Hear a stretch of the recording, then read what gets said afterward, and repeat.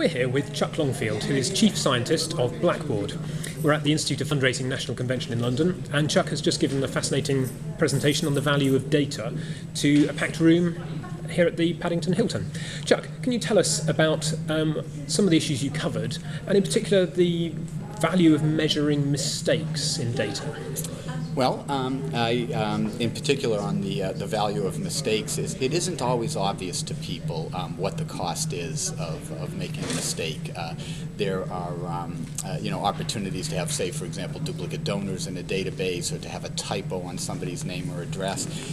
Duplicate donors is the obvious cost, where you're saying you're sending two pieces of mail, or an inconsistent treating a donor as a new donor when they've really been a long time donor because of those duplicates.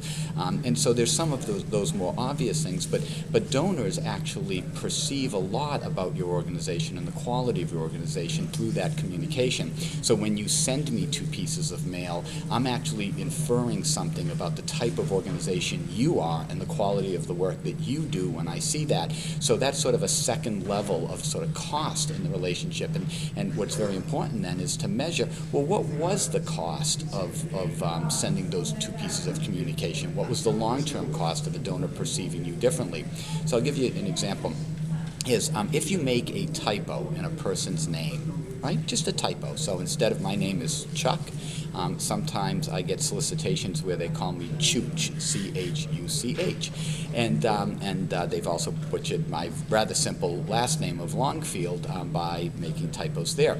I've done analysis that has shown that donors are 10% less likely to give a donation, and the donation is about 10% smaller when you make typos to their names. So there's a very substantial, in effect, a cumulative effect of about 20% less on making a typo. Now you could say, well, we're going to make mistakes, and everybody makes mistakes, but does your organization actually have a process in place by which you're actually trying to find those mistakes and correct them if you really knew that you were losing 20% of those donations? Now, obviously, you'd have to test it at your own organization to see if it was true, but I think, in general, there is a cost to duplicate donors and to typos, other than just the obvious mistake that you think of, well, they're going to perceive me differently. And on the positive side, you also suggested that it is incredibly valuable to capture some of the softer data, such as when someone rings up and either gives you their new address or even tells you that they love your organization. Can you tell us more about that? Yes, exactly. Well, it's one of the more interesting observations that I've made. So most computer systems that fundraisers traditionally use three variables to actually group or segment all donors. It's recency, frequency, and amount. So when did you last give, how much did you last give, and how often have you given? And that pretty much segments everybody. But people are a much more diverse group. So you and I both maybe have given a couple of years in a row, and maybe our last gift was both $100. But you may care passionately about the organization, and I may only have a lukewarm relationship with the organization. And so the challenge becomes, how do I know the difference? And I believe, and I've shown in some of the work analysis that I've done, is that there are people that are exposing little tidbits of their relationship with the organization every day. So the example that I use is, if a donor calls to change their address, they're many times more likely to actually go on and have a much deeper relationship with the organization, giving a major gift or a planned gift.